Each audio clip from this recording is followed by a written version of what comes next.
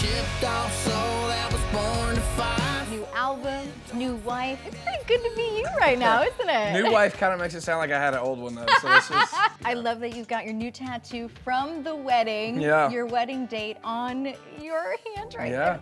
She told me I couldn't get a hand tattoo until after the wedding, and so I got one at the wedding. Ain't it funny what one beer can turn into?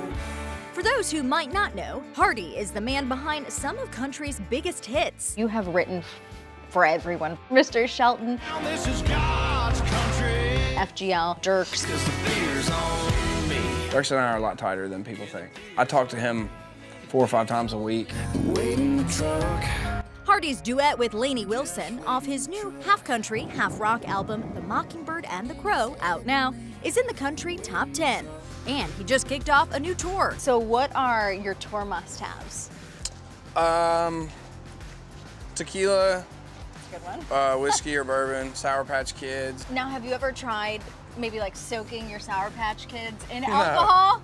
No, but we should do that. I caught up with the 32-year-old ACM Songwriter of the Year at the iconic Troubadour Theater. Hard to believe just nearly 5 years ago, he was here cheering on his buddy Morgan Wallen. We've always shared a lot of those milestones together, and it's just really special. I mean, and Ernest too. And Ernest has a little guy. Morgan has a little guy. Ah. Do you hope to maybe have a little guy in the future so they can be their own little band? Yes, absolutely. I'm ready now. Callie said she wants a couple years, and that's completely fine. So Yeah. we'll see. Enjoy I was the like, I don't want all my friends to have like 10-year-olds, and we're like over here, you know, like rocking the baby.